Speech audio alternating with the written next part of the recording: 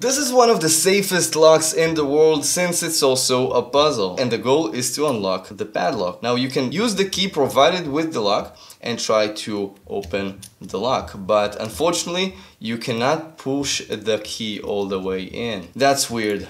You can also see that there's a hole on the side of the lock. That's pretty interesting. If you look really closely on the key, this is one of the sneakiest tricks you'll ever see in a padlock.